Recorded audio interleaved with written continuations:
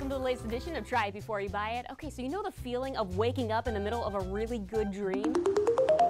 After the nationwide vote, the winner of American Idol is... Kristin. Kristin. What? Yeah, like I said, waking up in the middle of a dream, a good dream, never fun, whether it's your alarm that's going off, it's your spouse's snoring that wakes you up, or you're just sweating so much that you can't get comfortable. Which leads us to the product that we're testing out this week. It's called the Chillow, and it goes for about $16 on Amazon.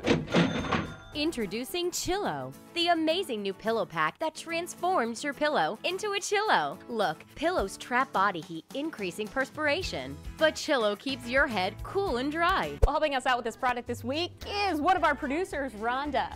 Working on an early morning show, yeah, she's used to having an odd sleep schedule and also knows that getting a good night's rest isn't always easy. So we gave her the Chillow to test it out. This is what it looks like. The directions said to fill it up with warm water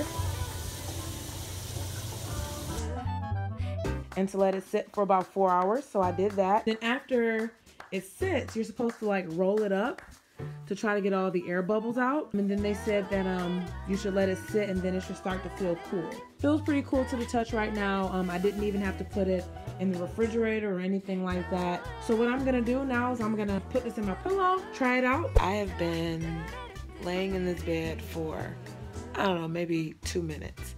And this thing is already on duty. Like, extra cold, like almost a little too cold.